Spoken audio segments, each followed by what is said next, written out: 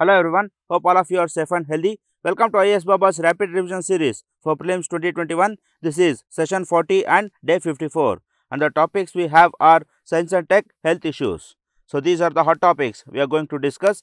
That is the persistent organic pollutants and DDT and endosulfan and the ill effects, then diclofenac and neonicotinoids, then coronavirus mutation, then thrombosis, then parosmia and mucormycosis, that is in the wake of COVID-19 once again. Then neuroprosthesis, neural disorders like Parkinson's disease, Huntington disease, etc. we discuss here. Then omega-3 fatty acids and trans fats and monoclonal antibodies. So coming to the first one, the persistent organic pollutants. Friends, why was it in news? Because the COP10 or the 10th Conference of Parties meeting to Stockholm Convention on Persistent Organic Pollutants was held in July 2021. So a recent one, and then in the last year in July 2020 the new restrictions on perfluorooctanoic acids came into effect. So this is the new entrant to the list of persistent organic pollutants and we will remember it. Now coming to more about Stockholm Convention. So Stockholm Convention provides 3 annexes, that is Annex A, Annex B and Annex C. So Annex A contains those list of chemicals which has to be completely eliminated by the member countries. Then Annex B contains those chemicals which has to be restricted. So need not be eliminated completely, but only restriction is a stipulation. Then Annex C, here the chemical has to be reduced. Then more about Stockholm Convention. The Global Environmental Facility is the designated interim financial mechanism. That is, the Global Environmental Facility, it provides the financial support to the Stockholm Convention. And then United Nations Industrial Development Organization, that is UNIDO, it takes the responsibility of developing nations to help them implement the measure. So UNIDO helps the third world to implement Stockholm Convention. Then coming to more about persistent organic pollutants. So these are the lists of persistent organic pollutants, that is the pesticides like aldrin, chlordane, DDT, dieldrin, endrin, heptachlor, heptachlorobenzene, then Mirex and toxaphene. Then the industrial chemicals like hexachlorobenzene, then polychlorinated biphenyls, and then polychlorinated dibenzo p-dioxins and polychlorinated dibenzofurans. Friends, UPSC will ask individually on these chemicals, that is DDT was asked, heptachlor was asked and biphenyls and bisphenyls was asked in 1 year. So likewise, so whenever we get the time, we have to individually do some research over these chemical lists. And these are the harmful effects that these chemicals produce. That is, they are distributing throughout the soil, water and air. So they are all pervading, so they will be persistent throughout the year or for several years together in soil, water and air. And they can get accumulated in the fatty tissues of living organisms including humans. So they have the ability to bioaccumulate.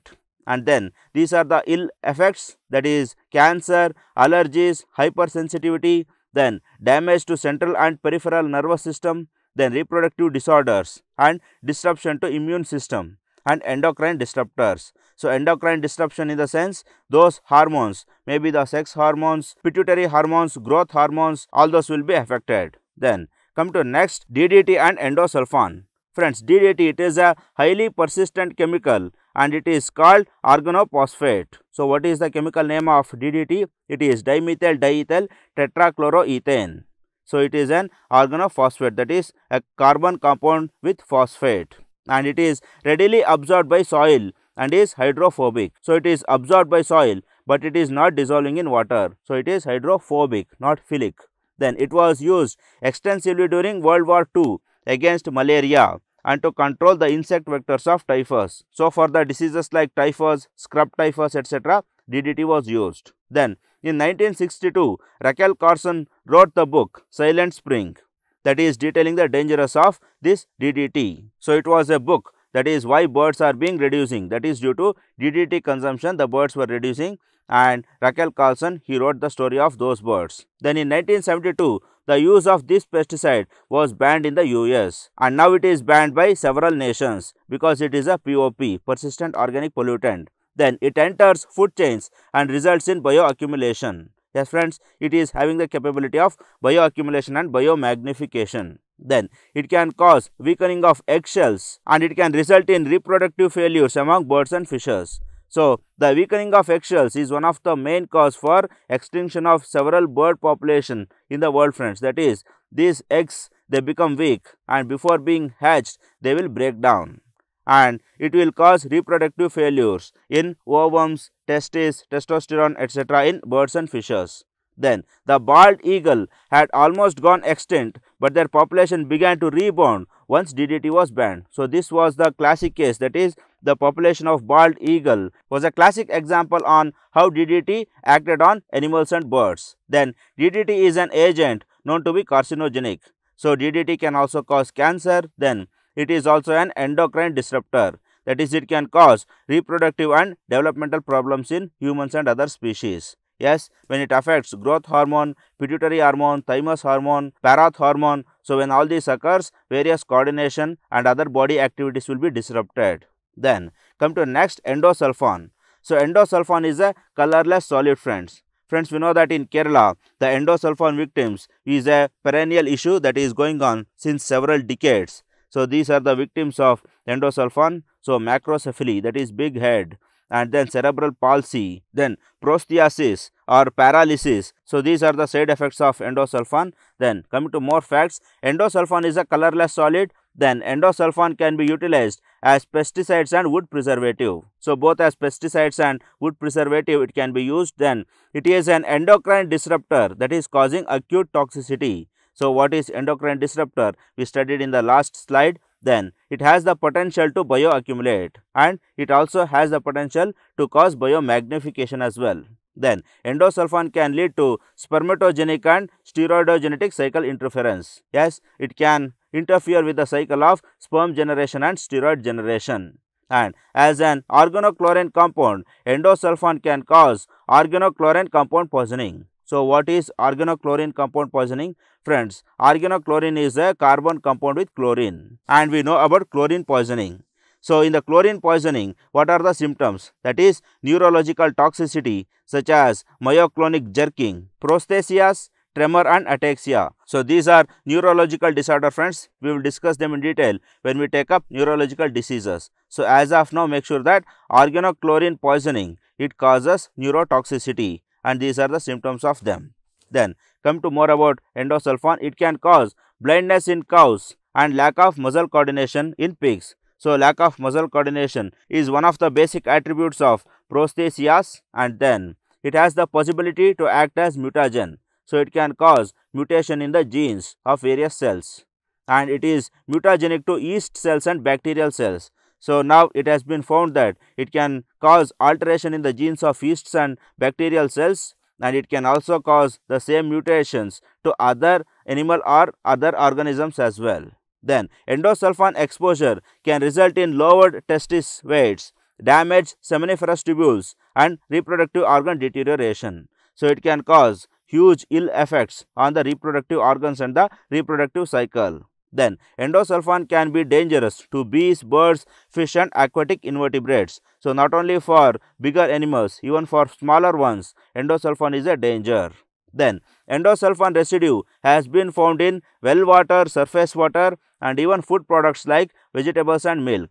So, not only in the animals, it can also get accumulated in the environment like in water and also in vegetables and milk. So, this is all about DDT and endosulfan. Then coming to next, diclofenac and neonicotinoids. First one, diclofenac. Friends, what is diclofenac? So, your move, Volini spray, all those things are made of diclofenac. It is a painkiller. Then out of 8 species of vultures found in India, 3 of them, that is the oriental white-backed vulture, then long-billed vulture and slender-billed vulture, they are listed as being threatened with extinction after rapid population declines began in 1990s. So, why this began? It was mainly due to diclofenac bioaccumulation within them, and we will see how it affected the vultures. The Bombay Natural History Society and others traced the cause of this rapid decline to diclofenac, and then the death occurred within a few days and extensive kidney damage. So, this diclofenac, it will accumulate in the vultures and it will cause kidney damage on them, and this was found in the post-mortem of those birds. Then diclofenac poisoning is slow and vultures exhibit neck dropping syndrome for about 7 to 15 days before their death. So once the kidney fails, they will undergo depression and they undergo weaknesses and their heads will drop for 7 to 15 days before their death. Then after the ban of diclofenac, efforts on searching for an alternative drug finally manifested, and that is called meloxicam. And meloxicam has been tested on over 700 birds from 60 species without any fatalities. So meloxicam has emerged as a healthy alternative to diclofenac. Then come to next, neonicotinoids. So neonicotinoids are the most widely used class of insecticides. So they are not pesticides, insecticides, and they are used in United States extensively. Then neonicotinoids are typically applied as seed treatments by seed producers before selling to farmers. So they are also used as seed treatment agents. And then its water soluble property makes it the best insecticide. So it is soluble in water. So it is hydrophilic, not hydrophobic. Then its negative effects include honeybee colony collapse disorder and loss of birds due to a reduction in the insect population. So friends, its ill effects are the first one, honeybee colony collapse disorder. And second one is that as it is an insecticide, it will kill almost all the insects. So these birds which will prey on these insects, they go with the shortage of prey and food, and that is why their population also dwindles. Then some sources have proposed that neonicotinoids reduce a bee colony's ability to survive in the winter. That is, in winter, honeybees can increase the body temperature on their own, but with the consumption of these neonicotinoids, they will not be able to do that. Then the neonicotinoids act on certain kinds of receptors in the bee's nervous synapse. So what is nerve synapse? It is that chemical which will transfer the signals from one nerve cell to other nerve cell. So when this nerve synapse or the nerve chemical is damaged, then their nervous system will be harmed, and then they impact some bees' ability to foraging for nectar. So their GPS will be harmed. So where to find a way? Where did I come from? Where I have to go? All these things will be forgotten by the honeybees. And once they come out of their hives, once they come out of their colonies, and they can't know where is the nectar, and once they find nectar, if at all, they can't know the way back home to their hives. So that is why the colony will be dispersed and they cannot join their colonies. So this is the honeybee colony collapse disorder. So this is how neonicotinoids will harm the bees' colonies. Then come to next, coronavirus mutation. Friends, we have seen various mutants of coronavirus by now, but what are those? So these are named on two bases, that is the variants of concern and the variants of interest. So these are the famous variants of concern, that is the alpha, beta, gamma and delta. So alpha is a B117 and beta is the B1351 and gamma P1 and delta B16172. And when all these have been occurred, they have been occurred in the September 2020 alpha in UK, then beta in South Africa, this is a South African variant, then gamma is a Brazilian variant, and B16172, it is an Indian variant. So this was very dangerous during the second wave. And then coming to variants of interest. So here we have epsilon, eta, kappa, lambda, lota, theta and zeta. So friends, these are the Greek alphabets. So coronavirus mutants are named after the Greek alphabets. So here we have some of the variants of interest like B1429, B1427. It is once again a United States variant, and then we have eta, that is B1525, and this was in multiple countries. And then kappa, that is B16171. So once again B16172 and B16171, they are Indian variants. Then lambda C37, it is a Peru, South American variant. Then lota B1526, it is a US variant. Then theta P3, it is a Filipino variant. Then zeta, it is a Brazilian variant. So now friends, what is a variant of concern and what is a variant of interest? We will see. So variants of concern, these variants have the following properties like increase in the transmissibility or detrimental change in the COVID-19 epidemiology. So variants of concern, these are causing some concern to the world. That is why the name concern comes. So they are highly virulent in nature. So such mutations will increase in virulence or they change in the clinical disease presentation. So there will be change in antigen and other chemicals which are helpful for the detection of the virus. So this results in decrease in the effectiveness of public health measures, social measures and other diagnostic techniques. So our vaccines, medicines, remdesivirs etc., they will go ineffective under these variants of concern mutation. But however, what is variant of interest? So it is only a phenotypical change, that is only the color and only the characteristics of virus changes, but they will be under the medicinal surveillance, or it can be tracked, and there will be no significant increase in the virulence, only the phenotypical, only the outer beauty will be changed. Then identified to cause community transmission in multiple countries. So they are causing transmission, but they are not so dangerous and there is no sudden change in them. And then it assessed to be a variant of interest by WHO. So if there is a famous virus that is being transmitted, then WHO will designate it as a variant of interest. So people can study over that and they can invent vaccination. So this is all about the coronavirus mutation. Then coming to next, thrombosis. Friends, thrombosis is the formation of a blood clot inside a blood vessel. Friends, we know that the platelets will cause the blood clotting in human body. So platelets will trigger the protein called thrombinogen and thrombin, and this will trigger fibrinogen and fibrin, and these fibrins and fibrinogens will cause the blood clotting. So now what is thrombosis? When these thrombins and thrombinogens, when they act in excess, they will cause unnecessary blood clots. So this is all about thrombosis, that is when a blood vessel is injured, the body uses platelets and fibrin to form a blood clot to prevent the blood loss. And even when a blood vessel is not injured, the blood clots occur because of excessive triggering of this thrombinogen and thrombin. So this is all about thrombosis, and a clot or a piece of clot that breaks free and begins to travel around the body. So that unnecessary blood clot that occurs inside a vein or an artery, if it breaks and if it starts moving all over the body, it is called embolus. So that which moves in the veins is called embolus. And then thrombosis may occur in veins, that is venous thrombosis, or in arteries, that is arterial thrombosis. Then venous thrombosis leads to congestion of the affected part of the body. Congestion here in the sense excess of blood. So blood is coming in via artery, but it is not going out of veins. So here blood is congested. And then while arterial thrombosis affects the blood supply and leads to damage of tissue supplied by that artery. So when the arterial thrombosis occurs, the very inlet of the blood will be stopped, and that is why the cell will die due to lack of nutrients. So these are the effects of thrombosis. Then coming to more facts regarding thrombosis. A piece of either an arterial or venous thrombosis can break off as an embolus and which can travel throughout the circulation. So it is called embolism. And then this type of embolism is known as thromboembolism. And then complication can arise when venous thrombolism lodges in the lungs, and it is called pulmonary embolism. So this embolus, when it blocks the vein or artery that is going to lungs, or the vein or artery that is going to heart, it can cause a huge damage, or it can even be fatal to the human beings or animals. So this is all about thrombosis.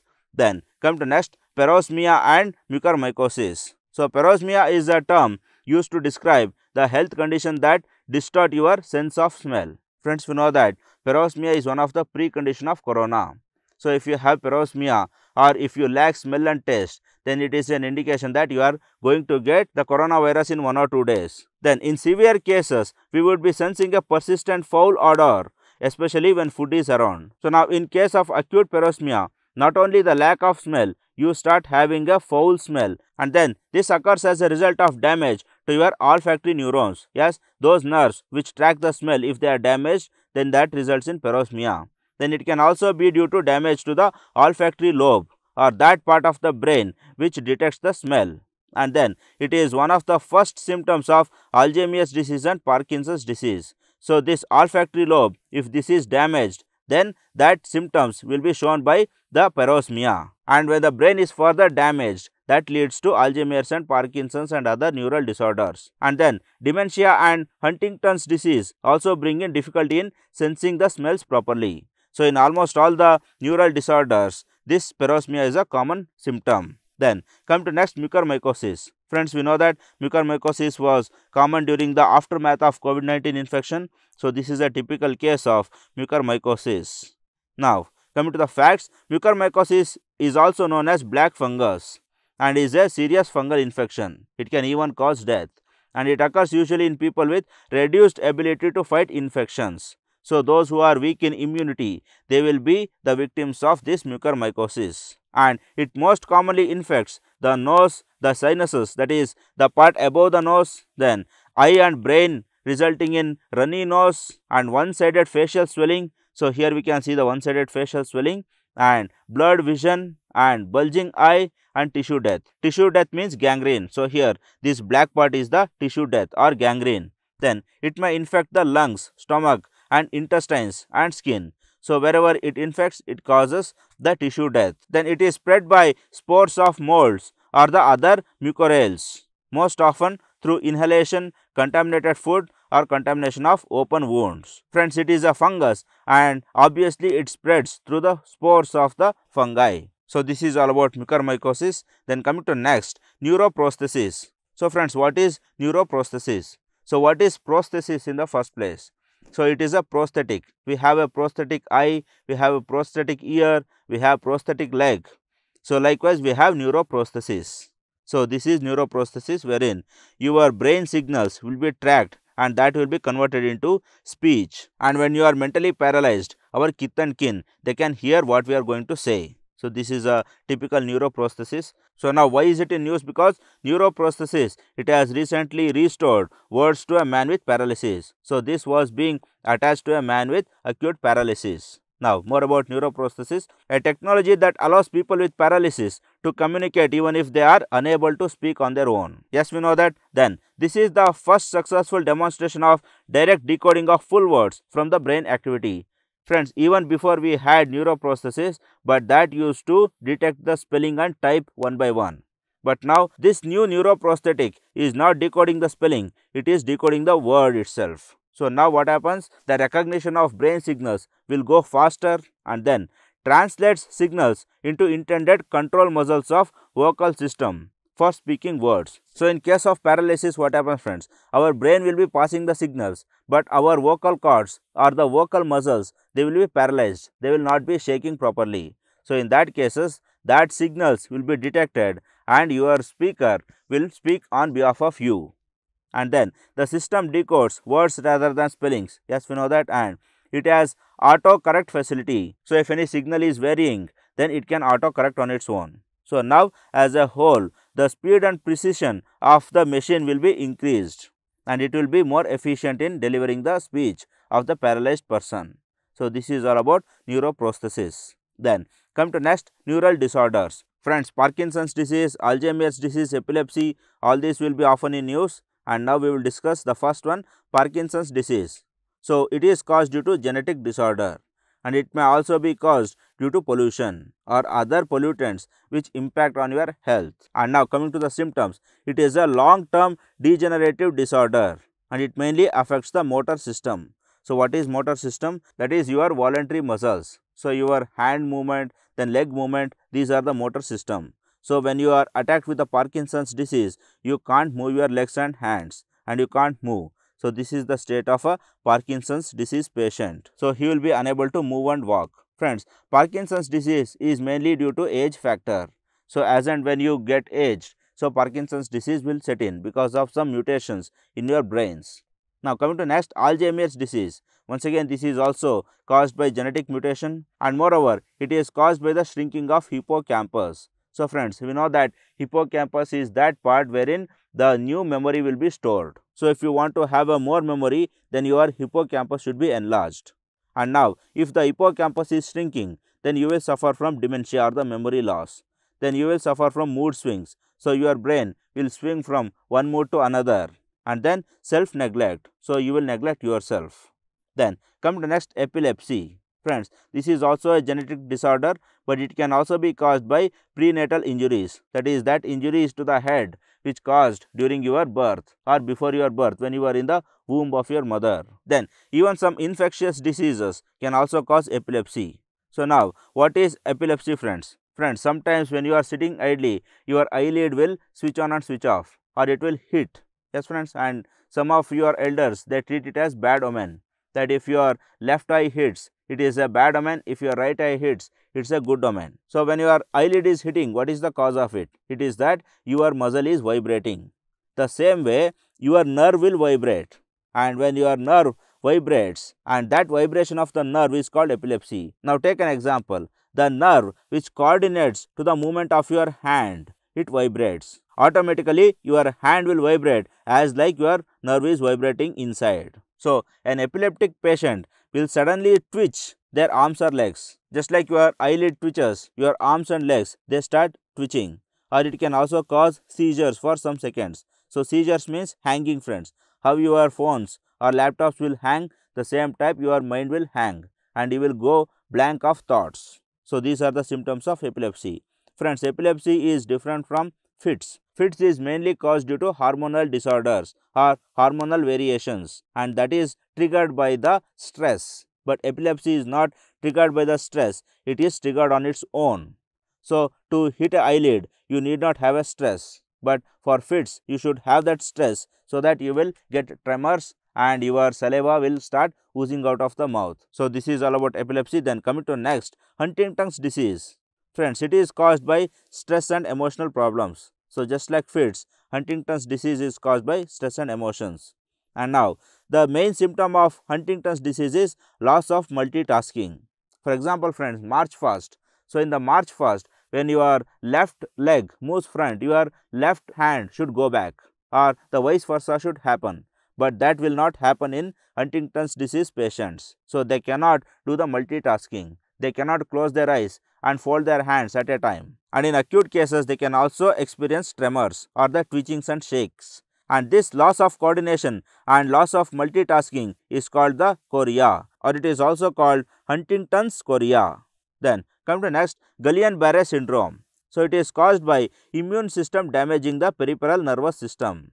So our immune system, it will be overactivated and that will go and damage our peripheral nervous system, that is spinal cord and nerves. So now when the damage is in the spinal cord, the first thing happens is the back pain, and then automatically our muscles will be weakening, and then our blood pressure and our breathing will be weakening, because our nerves that is controlling our lungs and also controlling our heart will weaken. So back pain is the main symptom of Guillain-Barré syndrome, and hyperimmunity is the main cause behind it. Then coming to cerebral palsy, friends, this is a genetic disorder and it can also be caused due to preterm birth. So this is a typical cerebral palsy patient. So we have seen kids like this who have weak muscle coordination, weak brain coordination, lack of speech and hyper excitability and all those things. Now coming to the symptoms, a group of permanent movement disorders that appear in early childhood. So these children, they cannot walk and they cannot stand on their knees because their knee joints will be very weak. And then stiff muscles, then speech and hearing impairments. So all these are common symptoms of cerebral palsy. So these are some of the neural disorders. Then coming to next, omega-3 fats and trans fats. Friends, why was it in news? Because an omega-3 fatty acid was found to be poisonous for tumors, or it is found that these omega-3 fatty acids, they can control cancers or they can curb cancers, or it can be used as treatment to cancers. Now most common omega-3 fatty acid, that is DHA or the docosahexaenoic acid, is crucial for brain function, for vision, then regulating inflammation and other phenomenon. So the same can be used to treat cancer. So how it will treat cancer, friends? Friends, DHA will undergo pre-oxidation in the acidic environment. So when you provide acid to these fatty acids, they will burn away. So they will get oxidized. Now friends, we know that in the tumors, the acidity will increase. So the negative pH or the acidic environment is one of the sine qua non for the cancerous tumors. So all the cells will be in the acidic environment. So now what happens? If the cells which is undergoing the mutation and it is becoming cancerous, if it has even one cell of this DHA or the omega-3 fatty acid, this omega-3 fatty acid will pre-oxidize. And if this pre-oxidizes, then it will release highly toxic chemicals that leads to death of this cell. So now if omega-3 fatty acids, if they oxidize, then it can easily kill the cancerous cell, or it can control the tumors, or it can control the cancer. Now in this context, we will revise those fats, trans fats, saturated fats, unsaturated fats, etc. Friends, omega-3 fatty acid, what is this? It is a polyunsaturated fatty acid. So now we will begin with the saturated and unsaturated fatty acid. So here we have a chain of compound. So this is a saturated fat and this is called unsaturated fat. So what is the difference? Friends, here in this part we have the difference. That is, here instead of single bond of carbon, we have double bonds of carbon. So why single bond and double bond, friends? Here two hydrogens connected are being absent. So due to lack of this hydrogen which are giving electrons to these carbon atoms, so these carbon compounds, they will share one electron. So that is why double bond comes here. We know that carbon has the capability to form double and triple bonds. But however, these double bonds, they are not stable. They are hyperreactive. So that is why these unsaturated fatty acids, if we bring them to the acidic environment, they will readily get oxidized. So they will undergo chemical change. So that is why we can say that these unsaturated fatty acids, they are helpful for health. But these saturated fatty acids, they are very stable in nature and it is very difficult to metabolize them. So that is why they are dangerous. So we cannot burn this saturated fat easily. Then coming to what is polyunsaturated fatty acid. So here the unsaturation is in 2 to 3 positions. So here we have 2 double bonds. So these are poly. So multiple double bonds and triple bonds, if they are present, it is a polyunsaturated fatty acid. So now what is a cis and trans fatty acid? Friends, here we can see a cis fatty acid and here we can see the trans fatty acid. So what is the difference? So difference is here. So here for the double bond of these two carbon atoms, the hydrogens are being attached on the same side. But here the hydrogens are attached on the two different sides. So now when the hydrogens are attached on the two different sides, such compounds will gain stability. Friends, we know that stable fats are almost dangerous because it is hard to metabolize them, it is hard to burn them. So once again, even in the unsaturated fatty acids, if they transform into a trans fatty acid, then once again they will become dangerous. So these sunflower oils, then soya oils, which are unsaturated fats, if they are converted into trans fats, that is in the course of your making pizza, burger, Lays, kurkure, etc., you will heat those fats and in the course of heating, they will get converted into trans fats. So that is why the trans fats will be more dangerous. So this is all about fats and trans fats. Then come to next, monoclonal antibodies. Friends, why the need of monoclonal antibodies occurs in the first place? That is due to increasing cases of cancer. Friends, we will discuss in detail. That is, we know that cancer cells will multiply in number and they will multiply speedily. But our immune system, it will not provide the antibodies in that very speed and it will not provide similar type of antibodies. So once the immunity system triggers, then it will provide antibodies for almost all the types of bacteria, virus, fungi, etc. But now we want only those type of antibodies which can attack this cancerous cell. So now producing that only single type of antibody is called monoclonal antibody synthesis, or we are synthesizing only that type of antibody which can attack these cancer cells and which can kill them. And now what type of antibodies are mostly used? So this is the CTL or the T cell lymphocyte. Friends, we know that there are two types of lymphocytes, that is the B cell and T cell lymphocytes. So B cell will produce antibodies and T cell will fight on its own, that is directly, and it will be having a protein called PD-1 protein or the protein death protein. So if protein death protein is enhanced or triggered in this T cell lymphocyte, then it will automatically come and destroy the cancerous cell. But what happens is that this cancerous cell, it will be having a P-death ligand protein. So this P-death ligand protein, this can weaken the P-death protein. So now when this P-death protein is switched off, then this T cell lymphocyte, that will not act on this cancer and this cancer can survive. So this is the mechanism how cancer cells will switch off the T cell lymphocyte by switching off the P-death protein.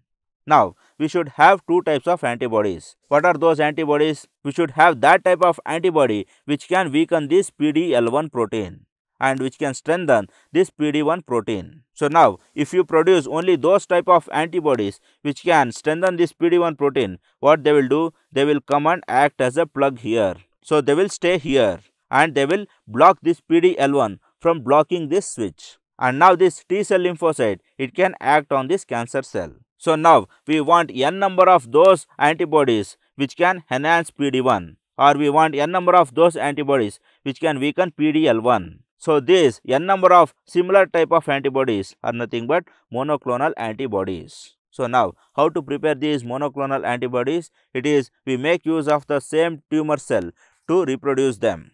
How? So we will take up an immune cell of an organism. How we will take up an immune cell? We have to insert antigen into the organism. So automatically the immune cell will be triggered and it starts its immunization action. So when we search the blood sample of that organism, then we will get the immune cells. So we have extracted immune cell, and throughout the immune cell there will be antibodies attached, but there will be several types of antibodies. There will not be similar type. But now we will extract only one kind of antibody here, and we will attach this to the tumor cell. So we will extract one tumor cell or the cancer causing cell, and we will attach this to it. And friends, this attachment of this antibody or the similar kind of antibody to tumor cell is called hybridomas. So this hybridoma cell, we know that it is a cancerous cell and it will multiply speedily in number. And once it multiplies, then we will remove these antibodies and we will store it as monoclonal antibodies. And once we give it to the body, these antibodies will go and plug the PD-1 protein, and it will enhance PD-1 or it will weaken the PD-L1 or the protein death ligand. So in that case, they will act as anti-cancer agents or they can treat cancer. So this is all about monoclonal antibodies. I hope you have understood. Then come to last part. Friends, many of you might be doctors, might be scientists, might be health specialists. Friends, it is good that you have taken up civil service to serve the nation, but you will also serve the nation in a much better way if you pursue further in that study and if you come up with some beautiful solutions to the complex health problems of the day. Friends, an IAS officer can also go on and he can find a treatment for endosulfan victims. An IAS officer can also perform researches and he can find a vaccination to COVID-19. So do not leave your passion as a health specialist just because you are opting for civil service exam. Take it as a hobby and pursue it and try to find solutions for those problems wherein the world is praying for, wherein the world is begging for. And if you do that, the whole world will be indebted to you. Do it. All the very best. Good luck, friends.